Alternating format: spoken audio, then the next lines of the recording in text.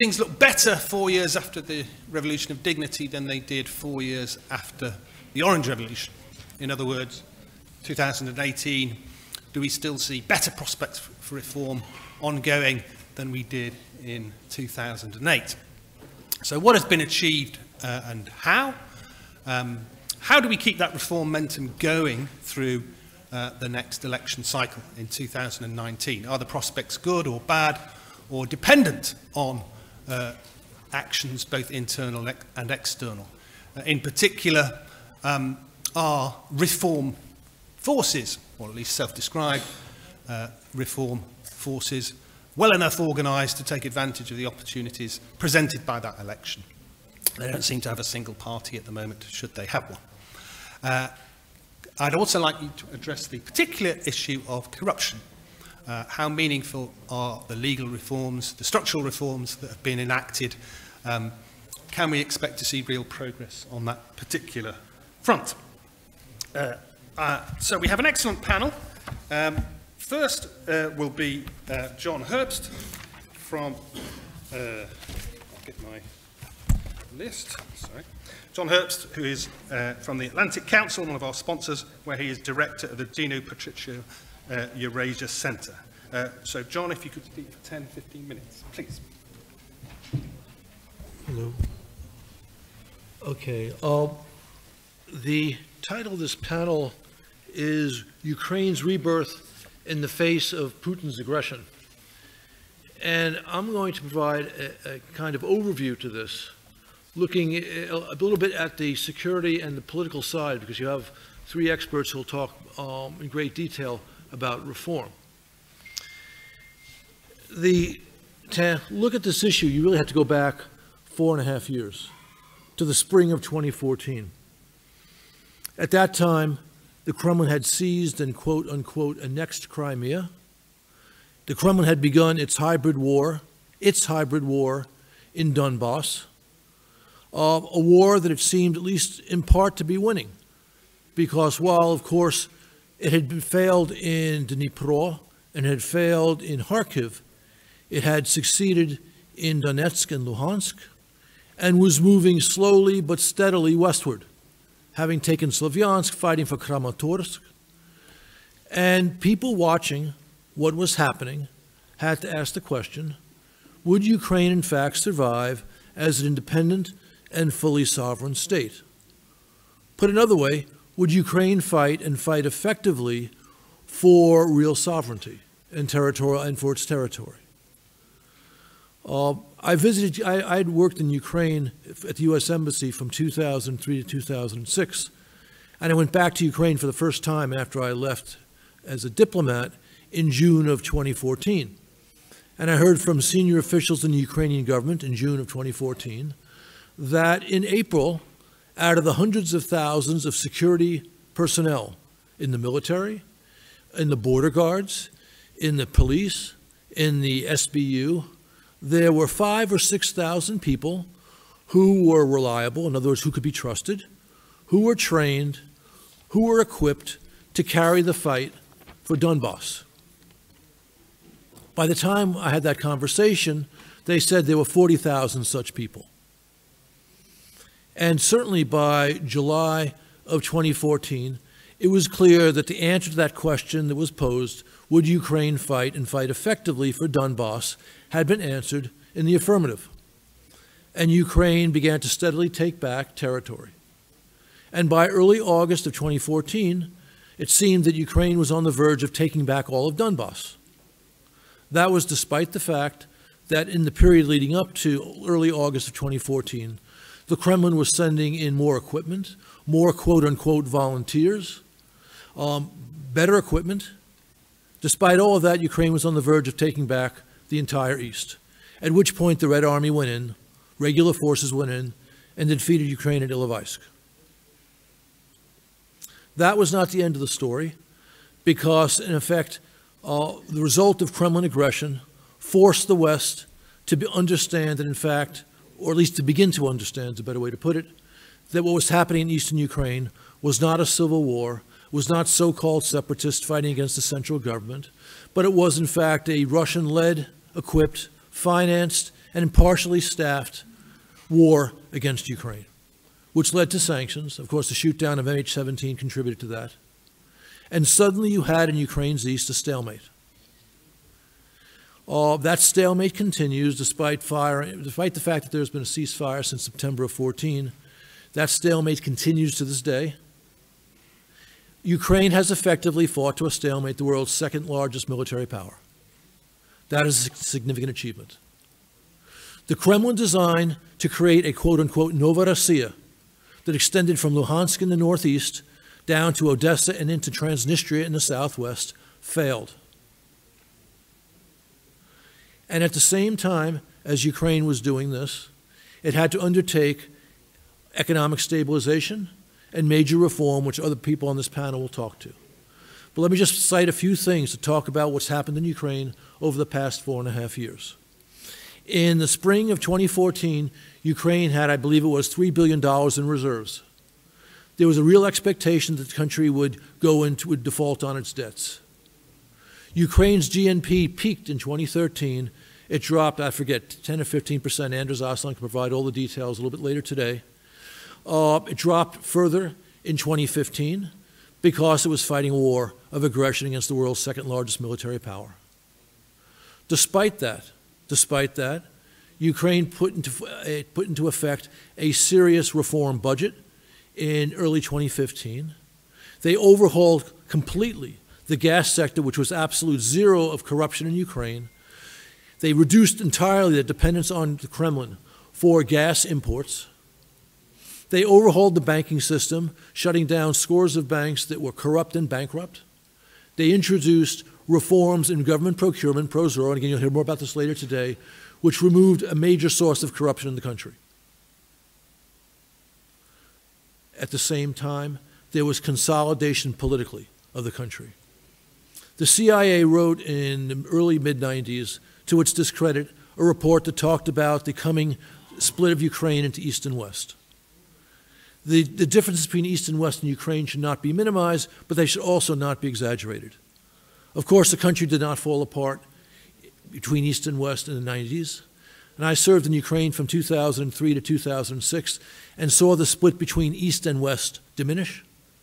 And anyone who knows what's happened in Ukraine as a result of the Euromaidan and past knows that the difference between East and West has become even less today. The real father of modern Ukrainian nationalism is Vladimir Putin. By conducting war against Ukraine, he has consolidated a sense of nationhood, which very definitely does not look towards Moscow. That sense of nationhood is so great today that, as we heard discussed earlier today, but not completely, the country is on the verge of having one national church recognized by global orthodoxy. Another sign of consolidation of Ukraine's national consciousness. Let me give you an anecdote to underscore this. I never saw more Ukrainian flags in my life as when I returned to Ukraine in June of 2014. They were everywhere. And they weren't just in Kyiv, they weren't just in the West, they weren't just in Lviv. You go to Kharkiv, you go to Dnipro, you see them there. You go to Odessa, you see them there. President Kuchma, who was president of Ukraine from, 94 to 2003, told me when I saw him in the fall of 2014 that his grandson, who never identified as Ukrainian, he said this in the fall of 2014, now is proud to announce everywhere, and especially to his friends overseas, that he is Ukrainian. What I've just spoken of anecdotally is represented in political parties in the country. The party of the regions, which had a pro-Kremlin sympathy, has split into the Rump party of the opposition bloc, and they represent a much smaller fraction of the Ukrainian population than they did 5 years ago.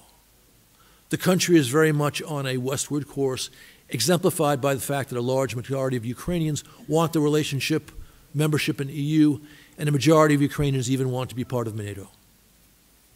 And the reason why we want to be part of NATO is because, as Volodymyr Habulin, Ukraine's greatest strategist, said to me, if we're not part of NATO, the Kremlin will feel it has the right to do whatever it wants in the country. So Ukraine needs to be part of NATO to stop Kremlin aggression.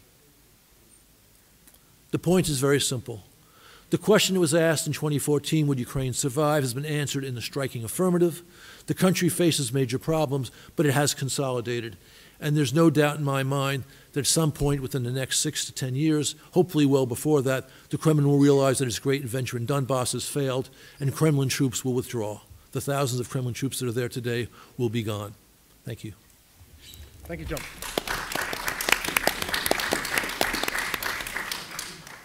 Professor Haran will be our last speaker, as he has a PowerPoint for us, which is being loaded. So our second speaker will be Professor Burakovsky. For logistical reasons, Certainly can. Our second speaker from the Reanimation package of reforms, talking about civil society and their efforts, will be Andriy Boytsun. Thank you. Thank you. The name of the session is Ukraine's Rebirth in the face of Putin's aggression, and I think my role today is to discuss the reform agenda that Ukraine has, so actually the key reforms that are necessary in order to become a stronger state, rather than talk about dealing with Russian aggression directly. I think it is very important to understand that we are still struggling with a number of fundamental reforms, and I don't think that without achieving major results on those fronts, we can be a reborn state that is able to effectively deal with a foreign aggression. Now, the reanimation package of reforms. And if you're interested, there are leaflets at the entrance in the hall, so you can see the reform agenda. But I will name a few key reforms that I believe belong here. First is the anti-corruption reform. And obviously the central body that needs to be created here is the anti-corruption court. Second, something that we do not often talk about is the electoral reform. I think that we have a political system that is far from perfect, in the sense that we have a parliament, a unicameral parliament that is composed of two types of representatives. One of the type that gets elected in the majority units, and the others through the party list. The result is that forming the coalition in the parliament is a very, very fuzzy thing, and at the end of the day we have very little accountability. And that is also coupled with the problem of a poor division of powers between the president and the prime minister or the cabinet. The result being that we have a political system in which it is very difficult to get a decision adopted, to get something done, but it is very easy to get something stopped. Now, also, I think there will be a session later today on the energy sector. I think this is a very crucial element in achieving a stronger state that is able to deal with Putin's aggression. And creating an energy market is the first thing that we should be talking about here. Finally, there is a judicial reform. I think that without having an effective judicial system, we cannot have a state that is able to invite, for example, a foreign direct investment.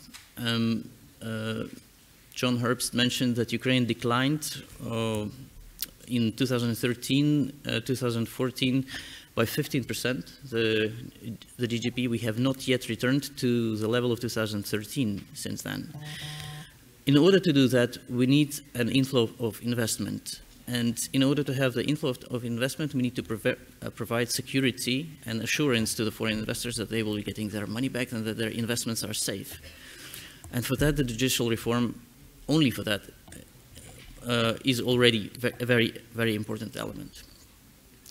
And then, of course, there is an entire economic reform agenda. Personally, I specialize in corporate governance and privatization. I'm proud to say that I developed the corporate governance reform for Naftogaz in 2014. And I think that reform is gaining momentum. For example, we have established supervisory boards in Ukrzaliznytsia, the national railway operator, Ukrenergo, the national transmission system operator for electricity.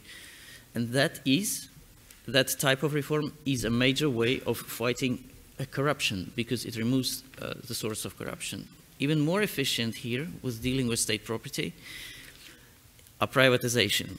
I don't think we have much to boast about today on the privatization front, but with privatizations, despite the fact that we have approaching elections, there is more momentum than there used to be than there was 2 years ago or so. So having this reform agenda in mind, very important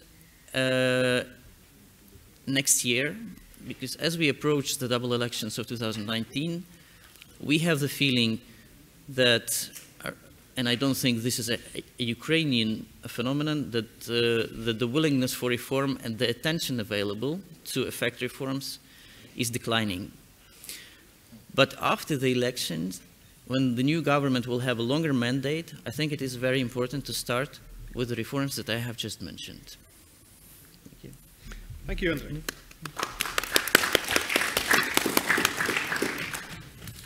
Our third speaker is Professor Ihor Burakovsky from the Ukrainian Institute for Economic Research, where he is head of the board. Ihor and I first wrote a paper together in 1996 about the state of Ukraine's economy and the necessary reforms. I don't know if that's a depressing thing or not, as it was 22 years ago. But Ihor, over to you. Thank you very much. Could you help me with my presentation? Well, it should be on okay, fine. It works. I just would like to say a few words about corruption in Ukraine, which is quite a popular topic, I would like to say. And well, from my point of view, it's very important actually to understand what was done, how it was done, and actually what should be done in the future. Why the corruption is important? Because simply actually corruption is a danger to Ukrainian sovereignty. The corruption is a kind of barrier to Ukrainian economic performance, and of course actually corruption is something which prevents us from building working democracy in the country. This is a kind of general lecture. I'm going to stop at this particular point and to give you just a few figures and a few facts from our recent research.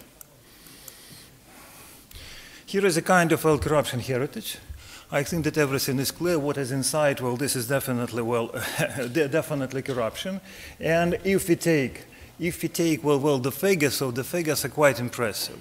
We've been losing money in different ways from Naftogaz activities, and actually we lost a lot of things due to state capture. 10% of GDP in year 2019.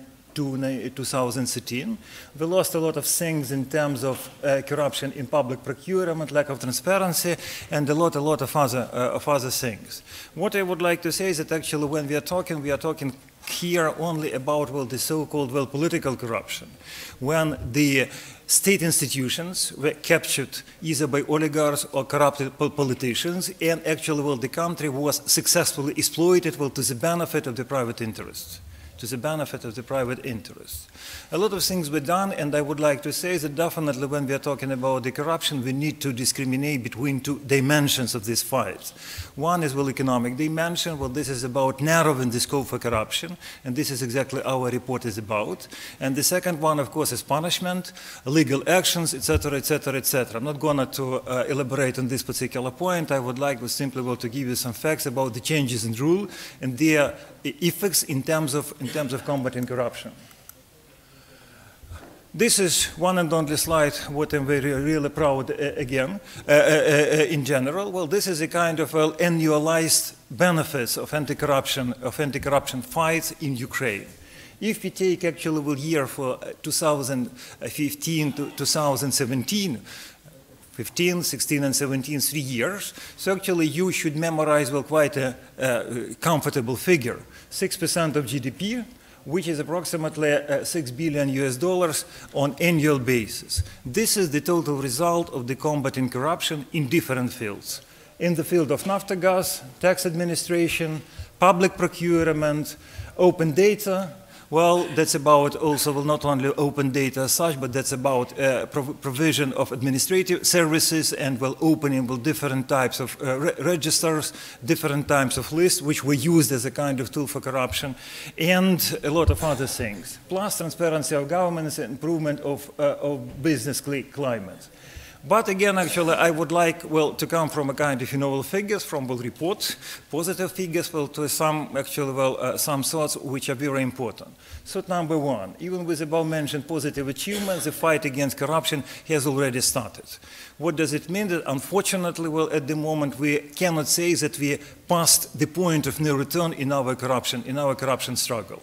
This is very important, and of course, actually, we need not only, well, political consolidation, but we need a full-fledged support in terms of, well, moving from combating political corruption to combat high-level corruption at the level of certain institutions, and of course, actually, to the petty corruption, which is plaguing, well, Ukrainian society from inside.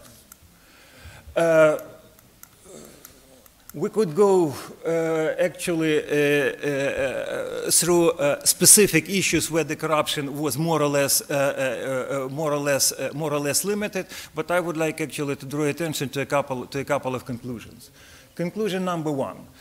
Well, there is a number of risks, again, actually. Well, you know the perspective. Perspective is quite sure. We need, well, to bring up, well, the population. We need, actually, well, to make Ukrainian society zero tolerant to corruption, which is quite a fundamental task. But when it comes, actually, to the risks, well, the risks are as follows. Risk number one, definitely, well, the slowdown of reforms. Slowdown of reforms means also, actually, well, the slowdown of the reforms, well, in terms of combating corruption. Point number two, transformation of real fight against corruption into an instrument of unfair political and economic competition. Unfortunately, on the eve of the presidential and parliamentary election, this is real. It's not only, well, about populism, it's not only about fake news from Russia, but it's about corruption which could be used, well, by different political actors against each other. Point number three, lack of a comprehensive strategic approach, well, to fighting corruption. We have a lot of strategic documents, but these documents are to be coordinated. These documents are to be, so to speak, put on a solid financial and institutional basis, which unfortunately will not the strongest part of Ukrainian policy, and so on. In general, Ukrainian actually is successful in overcoming political inherited corruption in the form of different vertically integrated schemes, but again, we need actually, well, to talk about, well, the further steps. Two more things, and I would like actually to stop at this point and would be ready, well, to answer your questions. Lack of sustainable political consensus about fighting corruption. This is a very big problem, because it's not only about the kind of, problems inside the governing elite, but it's also, well, the problem for the Ukrainian political spectrum. Different political parties have their own views. Sometimes, unfortunately, well, these views are biased in terms of how to combat corruption and what actually should be done in this particular field. Point number two, stakeholders' attempts actually to ensure political control over newly established anti-corruption bodies. From my point of view, actually, we need not only to talk about, well, the political independence of Ukraine, the economic independence of producers, etc. We need to talk about, well, political independence of anti-corruption bodies as in the way it was secured for the National Bank. National Bank is independent as a kind of money-making mechanism, and of course, anti-corruption bodies are to be in the same shoes. And final point is, again, actually, well, right now we saw a lot of attempts actually to combat corruption in different institutions, and of course, well, there is a kind of, striking difference between the news about, well, the people who were arrested for some corruption deeds and the legal cases in the courts. That's something which society wants to see. Again, actually, well, we should understand that, well, newly established anti-corruption bodies need some time to fine-tune their activities, but of course, actually, well, the expectations of Ukrainian society is quite high. What all this presentation and all this report shows? First, actually, it showed that Ukraine has been, well, extremely corrupted country, and only now we could understand the depths of the corruption. The depths of how, well, this corruption was deeply rooted, well, in Ukrainian political and economic fabric. Point number two, the report and, well, this presentation, my personal point, show that actually we could do a lot of things in terms of changing the rules, and we are doing, well, these rules in order, well, to limit, to narrow the corruption space in economic terms. And actually, well, point number 3, where there is a will, there is a way. Thank you very much.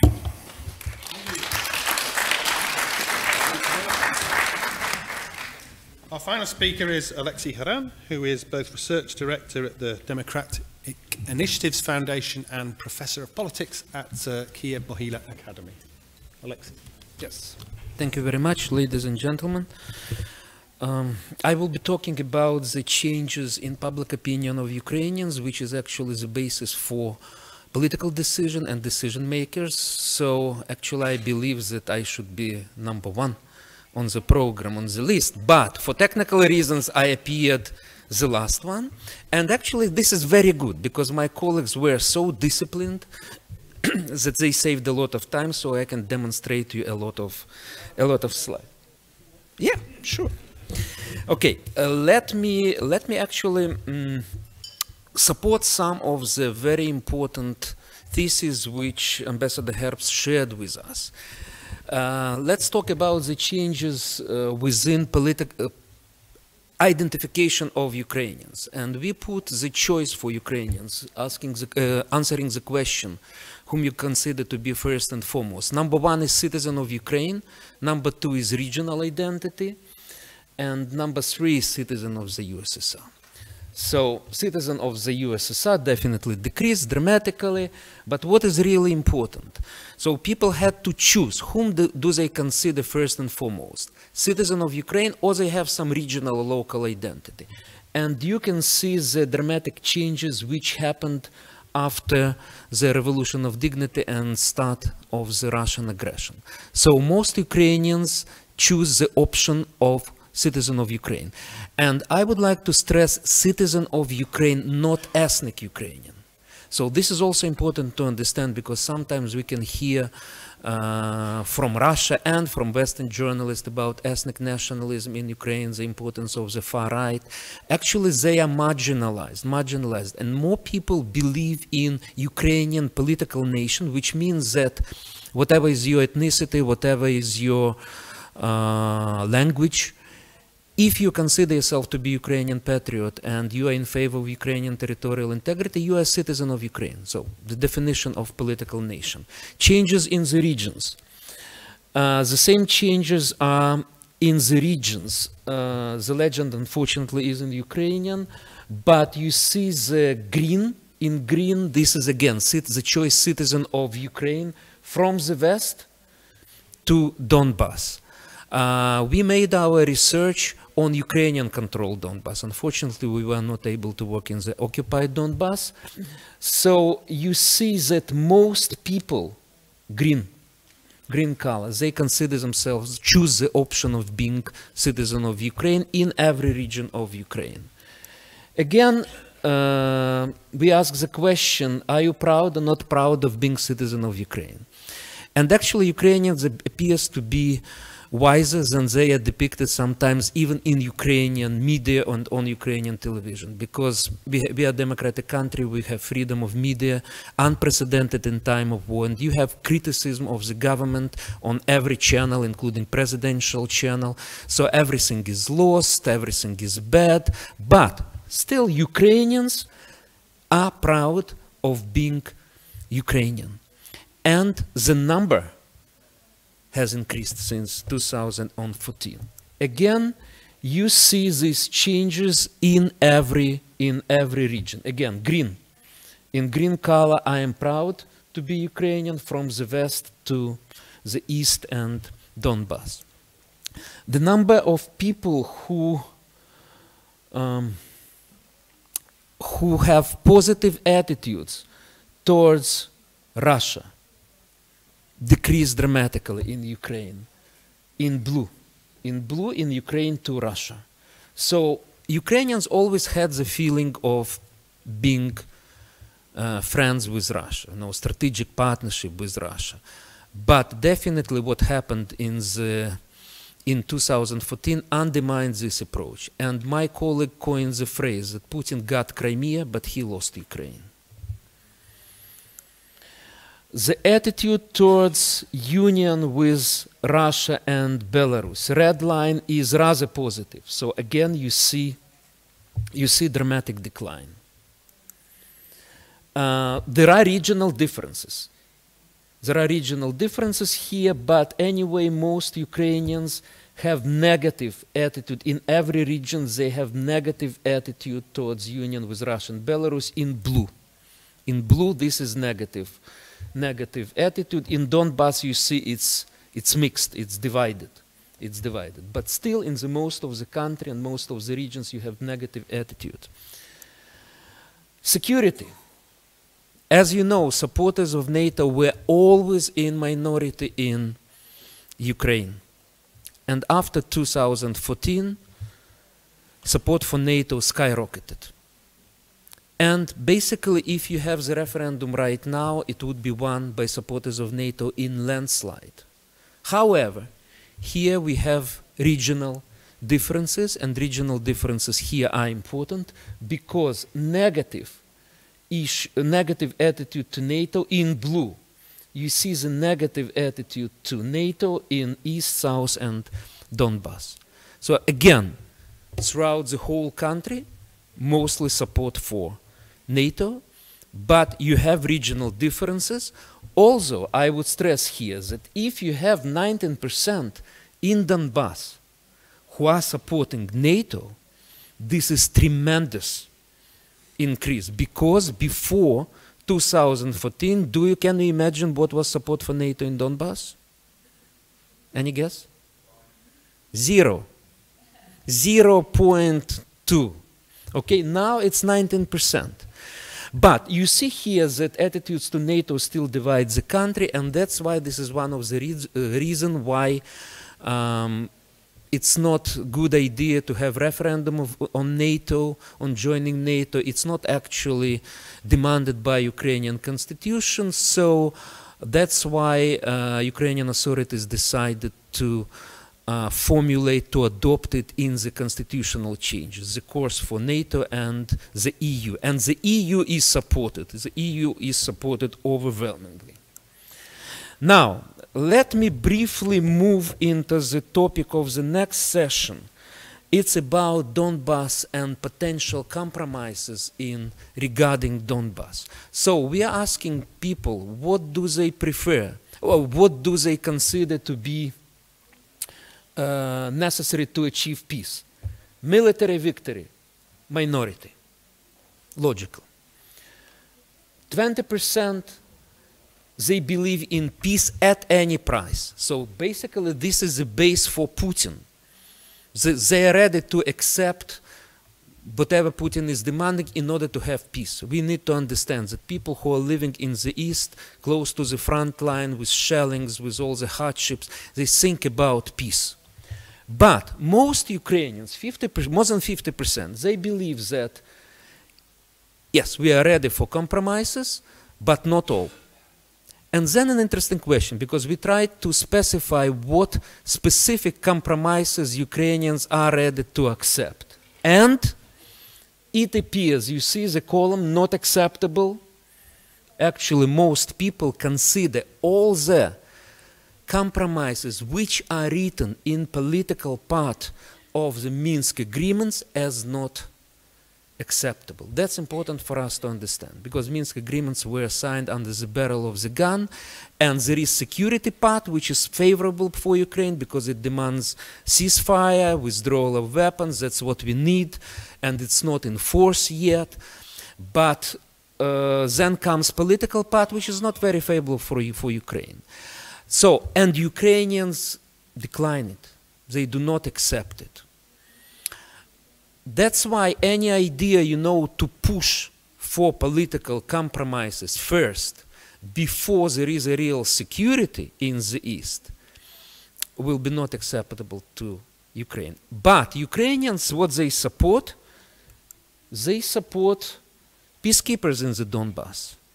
And they support creation of UN transitional administration as the most effective way of solving the crisis. So the idea of peacekeepers is quite popular in Ukraine, and when Ukraine is trying to push it forward with support of our Western partners, it actually relies on the support from the people, from public opinion in Ukraine.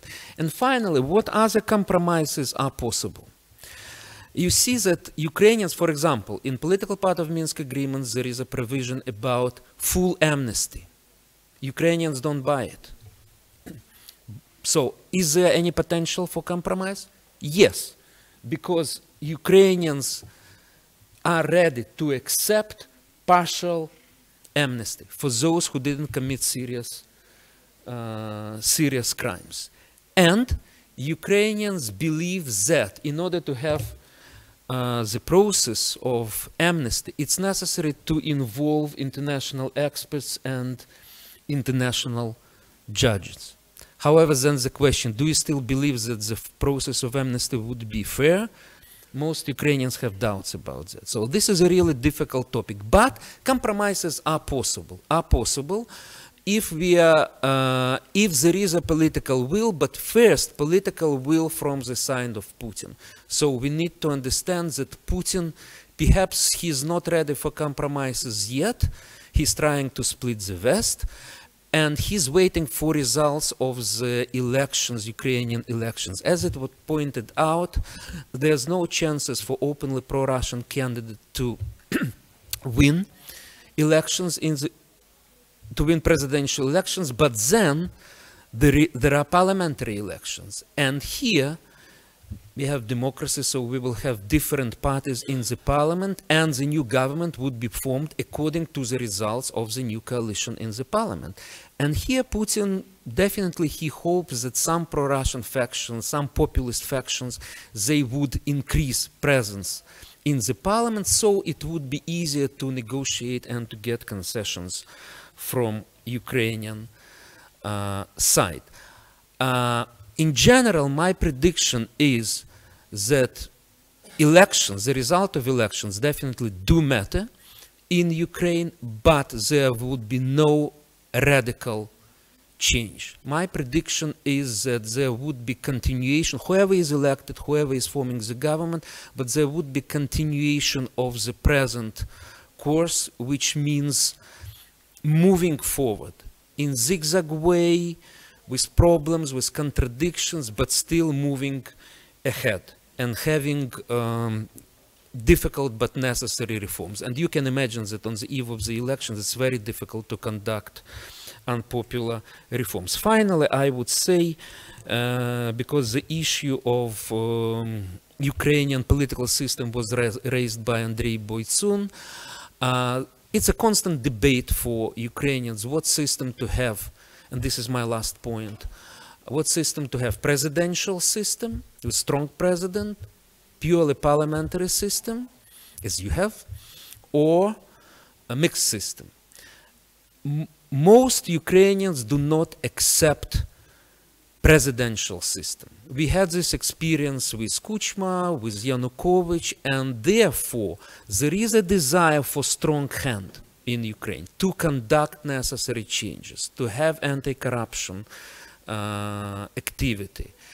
But Ukrainians do not want to have authoritarian leader. So it means that we cannot conduct reforms in a authoritarian way as it was done, for example, by Saakashvili in Georgia. Regarding parliamentary system, unfortunately, political parties are not stable, not ideologically, programmatically oriented.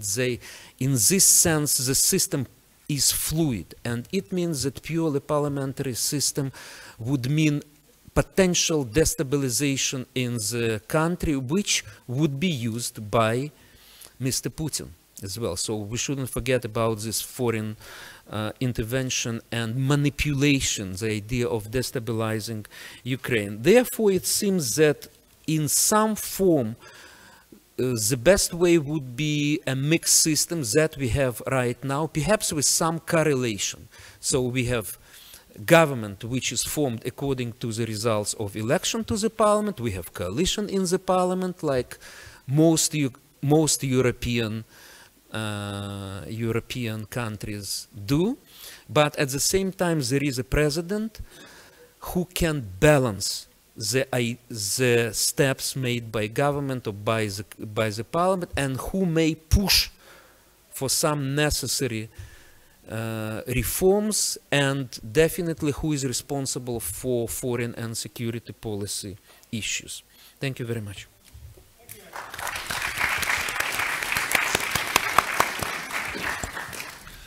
Fortunately, I'd seen an earlier version of Oleksiy's presentation, so I didn't have to twist my neck too much. Our speakers have been extremely disciplined. That leaves us plenty of time for Q&A from the floor. I think you'll have the mic, yeah?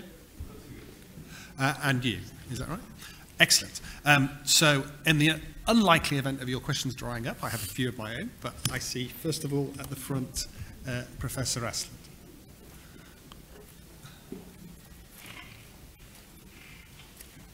And please identify yourselves. Anders Åslund, the Atlantic Council. Thank you very much for excellent presentations. I'll focus on Ihor with regard to corruption. And I would like to pose the question to you first.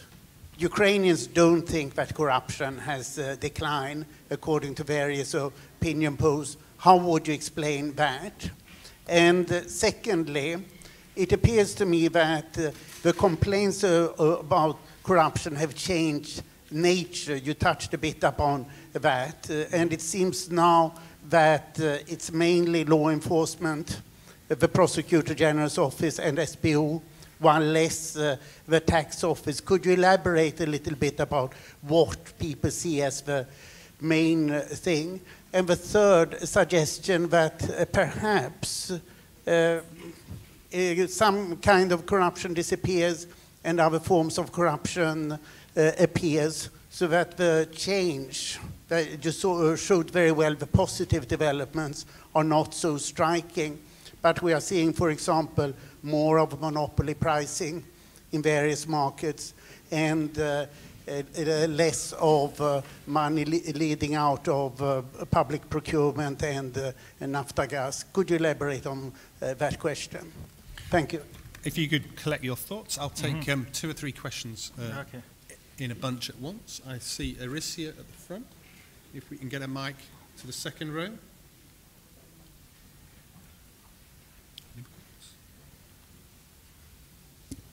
Thank you very much. Eurasia, Chatham House, Ukraine Forum. I have a question to Ambassador Herbst.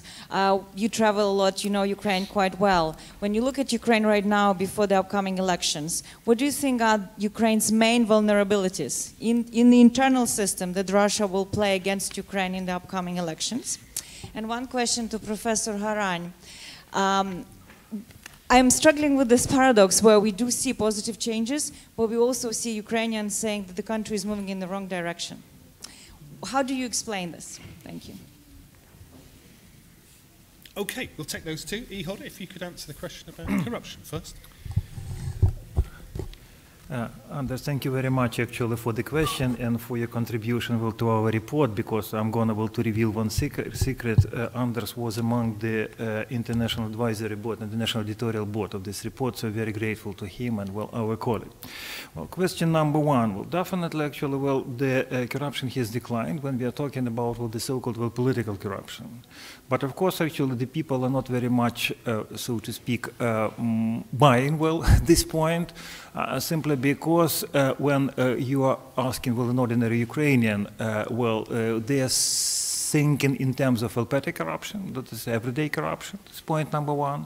And point number 2, actually, the more transparent Ukraine becomes, the more corruption cases are revealed. And of course, actually, we have a kind of, two parallel processes. Something is done, maybe not very much efficient, not very much quick and comprehensive as we would like to hear, but from the other side, definitely the people want somebody to be crucified on Krещатик Street for corruption. At best, actually, 12 people. 20 people should be crucified on for corruption allegation. This is a kind of actually my point, and of course you also will need to take the time in. The more actually we are approaching presidential parliamentary elections, the more actually corruption points will become a kind of tool of different political technologies. It's also true. It's also true. So that's point number 1.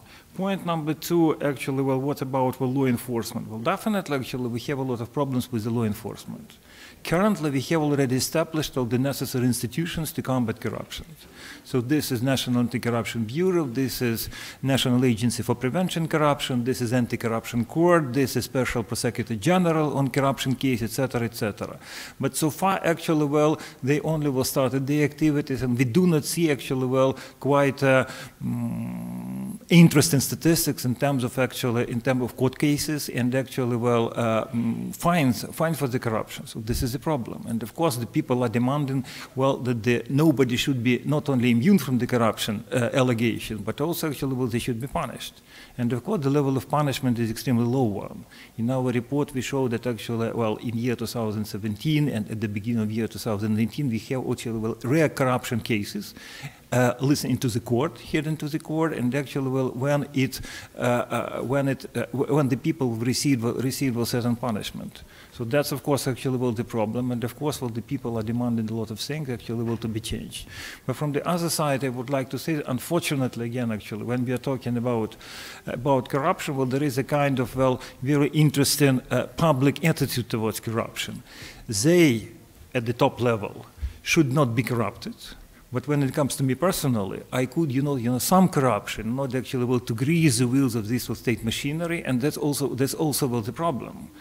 Currently, within the business, actually, well, we did a lot of studies in terms of business attitude. For example, well, recently, well, we signed, well, I mean, well, our institute, and we signed an agreement with quite an interesting business association in Ukraine, well, the Business for Clean Business. So it sounds a bit strange, but actually those people who are trying to comply with all the necessary customs procedures, and they're trying actually, to reveal the cases of smuggling, actually, of goods, well, to Ukraine. So we see that actually, well, there is also, well, a kind of, well, fight against corruption, so to say, or at least actually, well, non-tolerance to corruption from the side of the business. So the situation is very, well, I would like to say difficult, very complicated, but actually that's my short answer.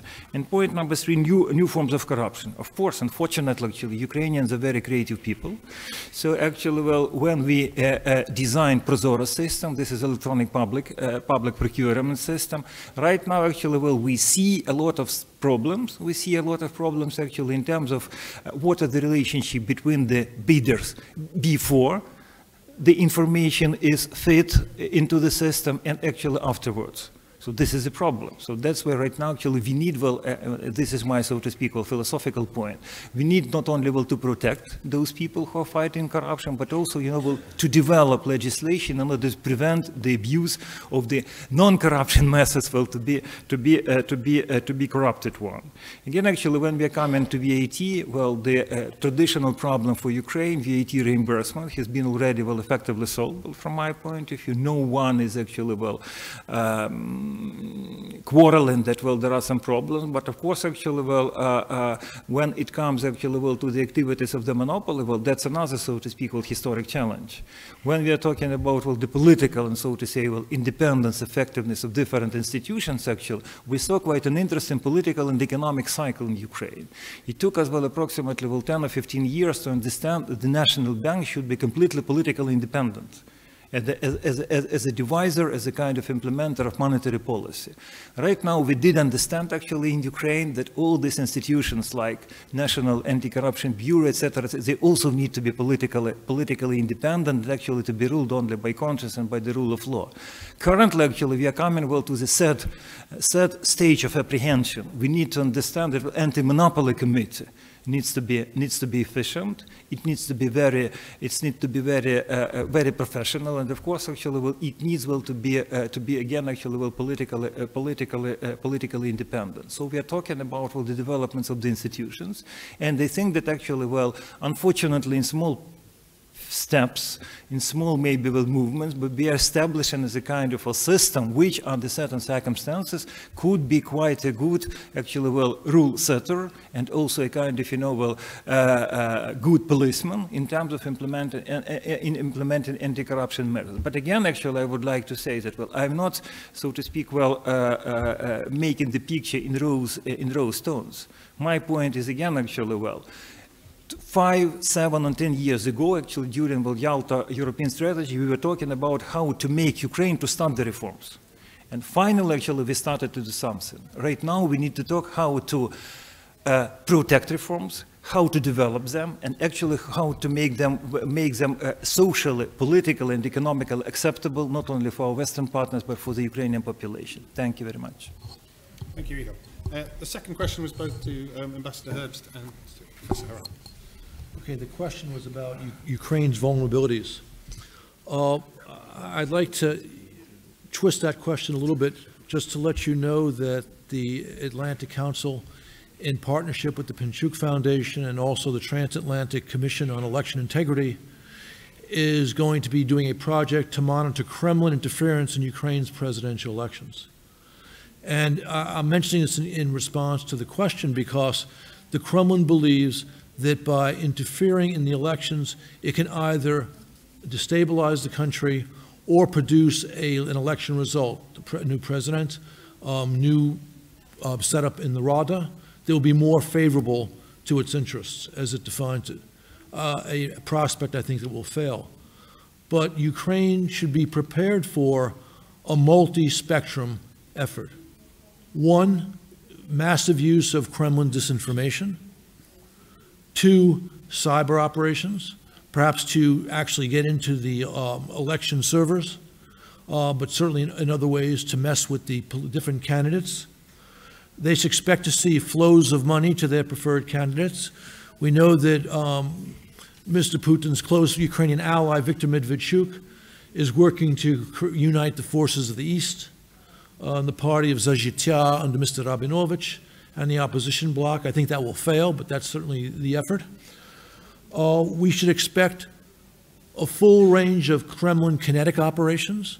That, of course, means escalating and de-escalating the Kremlin aggression in Donbass, deployments on Ukraine's borders, both on the Black Sea and the Sea of Azov, as well as on the land borders, including with Belarus, continuing pressure on Ukrainian shipping in the Sea of Azov.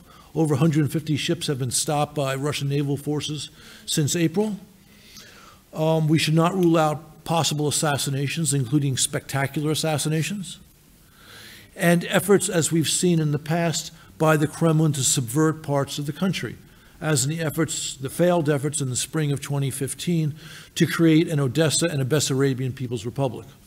So all these are vulnerabilities that the Kremlin will target, and the project that I mentioned will be designed to talk about what the Kremlin is up to and how Ukraine, and for that matter, the United States, the EU, NATO can respond to Kremlin aggression.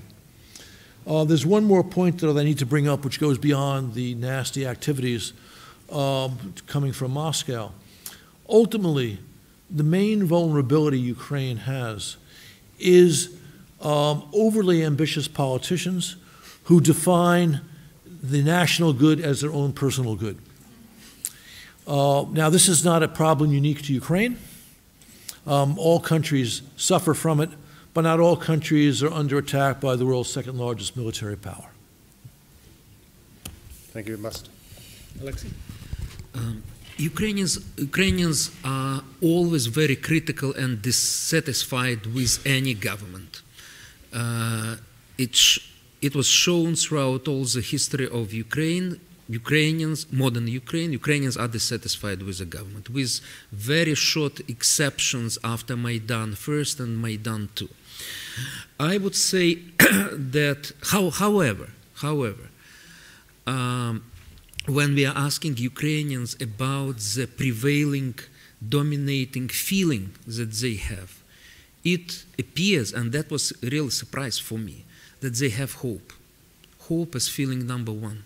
So this is very important. So Ukrainians are dissatisfied, but they have hope, and they are proud, as was shown here, to be Ukrainian citizen, and it gives some hope, actually, for the future of Ukraine. But in general, if you analyze the feelings of Ukrainians, they're very mixed, very contradictory, and ambivalent. Definitely, there are economic hardships, so it influences attitudes of Ukrainians towards the government, and actually one of the dangers is that it creates possibility for increasing populism from many candidates in the election campaign. I would also like to refer to the issue of corruption. We did surveys on corruption. So if you ask Ukrainians what they think about anti-corruption reform, most Ukrainians would say it failed. At the same time, we are asking Ukrainians, are you personally giving bribes during, or have you given bribes during the last year? And it appears that the number of people decreased significantly, and actually a minority of Ukrainians were giving bribes. So one thing is the reality of the corruption, and I believe, even from my personal experience actually, that the corruption in general decreased in Ukraine. The other thing is perception about corruption, which is measured, by the way, by Transparency International. Because we are discussing, debating corruption, again, everywhere, on every forum, on every talk show on TV, there is a perception of increasing, public perception of increasing corruption, while in reality, as was shown by Professor Burakovsky, it decreased. A quick comment from Andriy Boytsun, and then I'll take another round of questions. Yeah, I just want to add to what Professor Haran just said, to refer to Andriy's question. If the question that we are asking is, has it become better? The answer is probably yes, from what I hear from Professor Burakovsky's presentation, because VAT reimbursement, Naftogaz, loopholes, Prozoro, those things have decreased the potential on the one hand, but on the other hand, what is the reference point when we are asking that question? Has it become better, or has it become what we had hoped it would become? So that hope that Professor Haran is talking about is still there. I think the mismatch between the original expectations and the pace of change is not satisfactory to most of the respondents. So that is, I think, the explanation to the results. Thank you. I'll take another round of questions. There's a gentleman here, if you still have a question, followed by the gentleman in row 3. And I have a question, so that'll be 3. Here at the front, gentleman in the black suit. Tom McCain, an associate of the Institute. I've got one comment and a couple of questions which are addressed to Professor Haran. It sounded to me as though the type of compromises that respondents were able to imagine being able to make were rather modest compared to what might be required to reconcile everybody in the country. And I'd be interested in your comment on that. And the two questions are, one, have you made any attempt to estimate how the figures would have changed had you been able to poll in the areas that were outside the government's control? And secondly, on the question of neutrality and NATO, I was struck by the fact that there's a relatively high score for joining NATO, 55–60%, I think was the figure on your slide. But at the same time, when you posed the question about neutrality, the results were more ambivalent, with 31%, I think, in favor of neutrality and 40% opposed. Thank you. Second question, gentleman in row 3, just there. Thank you. Thank you to our panelists, Yuri Bender from the FT group. I would like to ask again to Professor Oleksiy Haran, slightly similar topic to the previous questioner. You've talked a lot about Ukrainian identity in the government-controlled territory. What about the identity in the occupied territory in Donbass? What can the Ukrainian government do to strengthen that identity in terms of making it easier for citizens to come and go across the contact line to collect their pensions? Can we present them with a strategy, a vision of what life will be like after reintegration of Donbass? The people I speak to in the occupied territory, they say very much, Russia doesn't want us, Ukraine doesn't want us, we have no future. They don't feel like citizens of Ukraine anymore. Mainly for you, Oleksiy. Now, we are not collecting anymore? I don't see any other hands. Anybody else like to add a question? Hopefully not for me. So Adrian, hidden behind the dais. This will be probably for both Mr. Boytsun and for Oleksiy Haran. Timofey Milovanov, who is an economist also teaching in Pittsburgh as well as in Ukraine, conducted a study of the long-term voting patterns of what are called the Euro-optimists, the collection of about 40 or 45 reformers who emerged within varying political parties, but they're split up among various political parties. And his study found that over time, they regressed and voted more and more frequently with their party than at the beginning of their tenure. In other words, there was a trend toward establishmentarianism. If the party was moving in a more populist direction, they kind of were drawing along. If the party was more establishmentarian, they went in that direction. So my question is, there is no, apart from the IMF, which is, I guess, the liberal reformist party inside Ukraine, there is no indigenous political force which coalesces people who are, by principle and ideas, as a governing philosophy committed to fundamental reforms. What are the chances that something like that will happen? And does Ukraine need something like that to move reforms from within as much as from without? Thank you. Alex? Okay, let me start with the last question. Adrian, yes, you are right. Unfortunately, those whom we call liberal reformers or Euro-optimists or younger generation of politicians, they are not in one political force. They are in, you can find them actually in every political faction, and sometimes they try to cooperate to have a single voice. But yes, they are now with different political forces, and it will be vividly demonstrated during election campaign. It's actually the problem for Ukraine that a real liberal reformist party didn't emerge. There are many groups, many political small parties, but they are competing with each other, and at this point they do not have a chance to push for a single candidate in the campaign which would have realistic chances.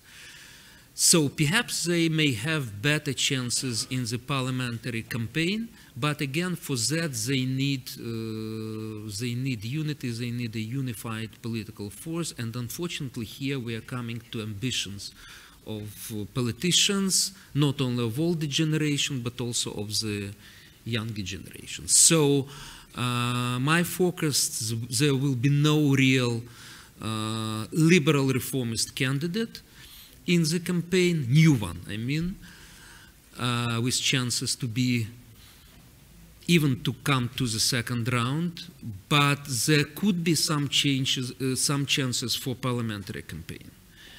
Will continue the answer to this question? No? No? No? Yeah?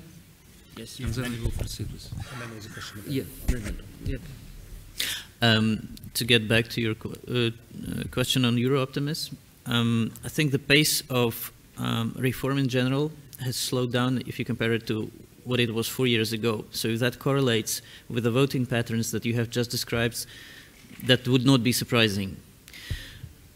Also, I think you know as well as I do that in some of the parties they have no choice. So if the party boss says it should be voted this way, they do it this way. It doesn't matter whether you're optimists or Euroscepticists. So I think in some of the factions they will have stronger discipline than in others. And that tells when when the pace of reform declines. And yes, I agree with you that there is not yet an indigenous force that has a liberal reform agenda. So far, besides the external pressure, this role has been fulfilled by the representatives of the civil society, such as the Reanimation package of reforms, but I too think that there is room for a strong party based on liberal values. Well, regarding compromises and attitude to NATO, again, as I have said, Ukrainians reject the compromises as they are formulated in Minsk agreements, because it looks like aggressor occupied part of the country, and then he demands autonomy for this part, and we are asking Ukrainians, are you ready for that? Do you accept it? And definitely people would say no. Okay? However, if we formulate it a bit different, for example, do you think that these measures would be helpful to move to peace? There would be a bit different structure of the answers. So, for example, regarding NATO, there's no contradiction. So, yeah, if you're asking people, are you in favor of joining NATO? They would say yes. But there could be another survey which we did, and we were asking, are you ready for compromises to reach peace? So do you think that non-bloc status would be more helpful to reach peace? And here the numbers would decrease, so more people would consider that it's possible to negotiate on that with Putin in order to reach a peaceful solution. But again, majority would decline. So there's no contradiction here. Regarding the polls in the occupied territories, unfortunately, there are limits to that, to conducting polls there. To the best of my knowledge, there was one phone polling, which was done by German center SSEES, and there were pollings, one phone polling in Lugansk and the region, and face-to-face interviews in Donetsk, which were conducted by United Nations agency.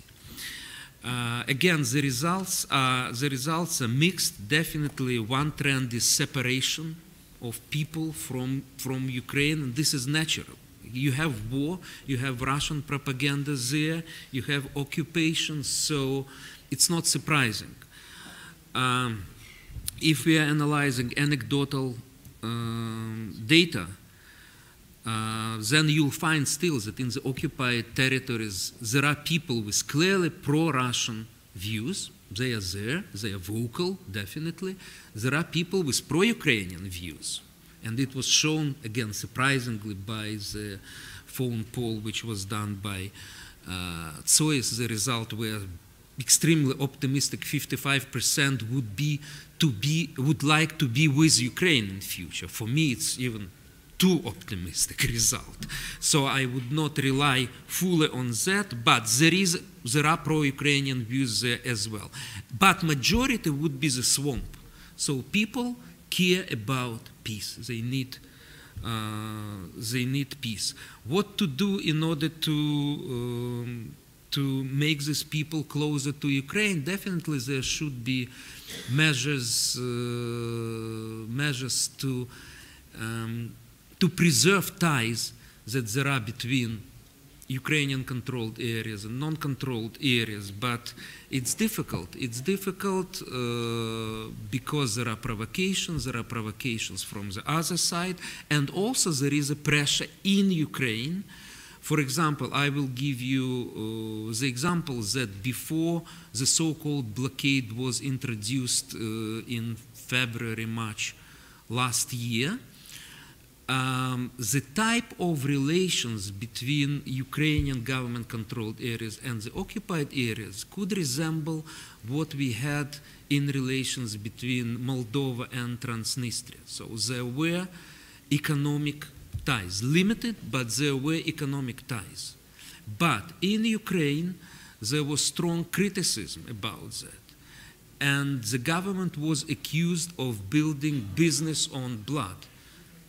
This popular expression, business on blood. So there were protests, and at the end of the day, the government had to react to that and to change the policy and to announce formal blockade, which for me wasn't a very good step, right? Because it creates more difficulties in personal intercommunication between people, but still there was a public pressure on the government, and the government had to react to that. Still, so formally we have a blockade, but in reality, we need to understand that every day 30,000 people are crossing the line, 30,000, every day, which is a huge work for agencies of Mr. Gritsak, and I believe he will elaborate on that further. And they are coming to Ukraine, bringing also then goods to the occupied areas. So while we are talking about blockade, we need to understand that this is not full blockade in the real sense of this word. Thank you. Do we still have to? And if there are further questions, I'm sure there are.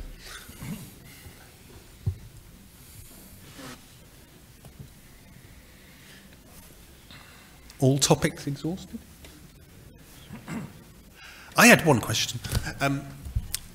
It seemed, kind of implicit in a lot of what has been said. Certainly from your data, Oleksiy, it was pretty clear that real revanche, an actual swim of the pendulum of public opinion, is pretty unlikely. So, but a lot of the kind of things we've been hinting at are really soft revanche. And looking at political posters in Kiev a couple of weeks ago, not a very scientific way of experimenting things, but there seems to be a lot of creativity at the wrong end of the spectrum. Right? So you have all these successive parties to the opposition bloc talking about peace, compromise, playing on this kind of soft revanche. And there are objective factors there. One is political culture that you've hinted at. Ukrainians are always against the government. There's a kind of cyclical negativity in every election cycle. And the other is that although we have, in some respects, a securitization of public opinion, your data also shows that people put pocketbook issues right near the top. Day-to-day stuff, prices, standard of living, whatever, where there's been relatively little progress. And those are the things that the populists can play on, sort of war fatigue. They don't say peace with Russia. You know, you use these code words like compromise as so a soft revanche is possible, if not a hard one. Andrew, thank you so much. Actually, I may save time for coffee break and say, yes, you're right. But,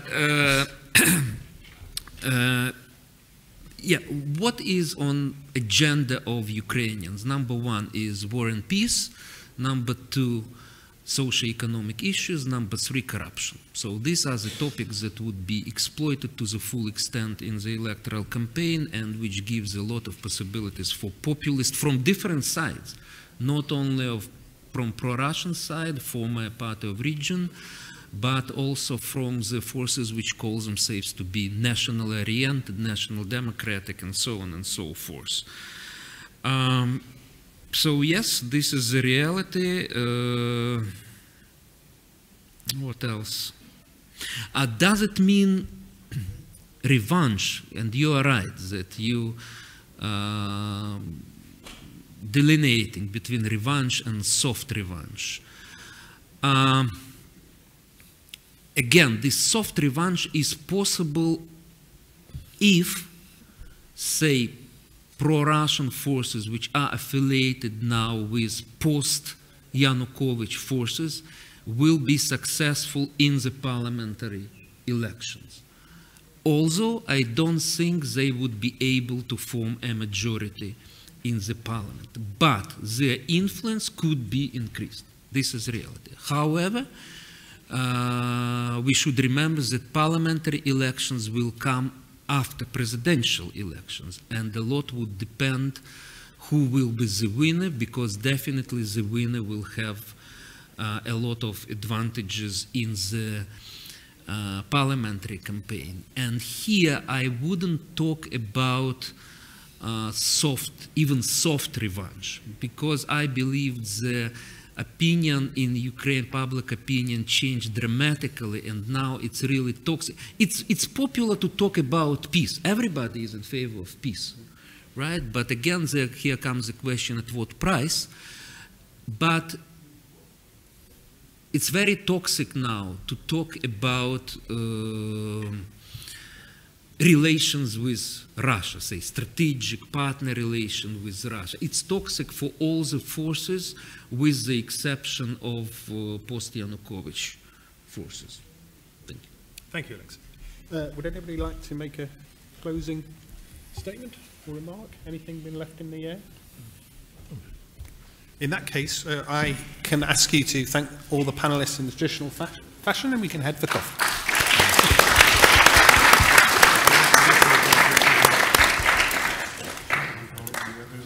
But I can just use my voice to tell you that coffee will be served upstairs, because we've been so much on time and so efficient and orderly. We have a half hour, and we'll reconvene at 11:50. Mr.